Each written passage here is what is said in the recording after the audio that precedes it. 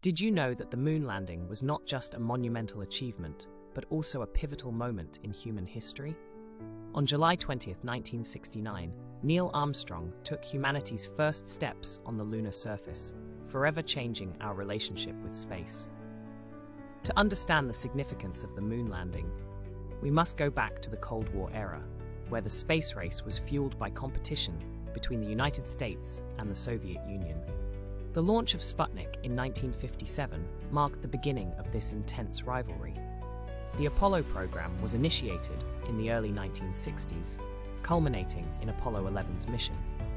Key figures like President John F. Kennedy, who famously declared that America would land a man on the moon before the decade's end, and astronaut Buzz Aldrin played crucial roles in this historic endeavor.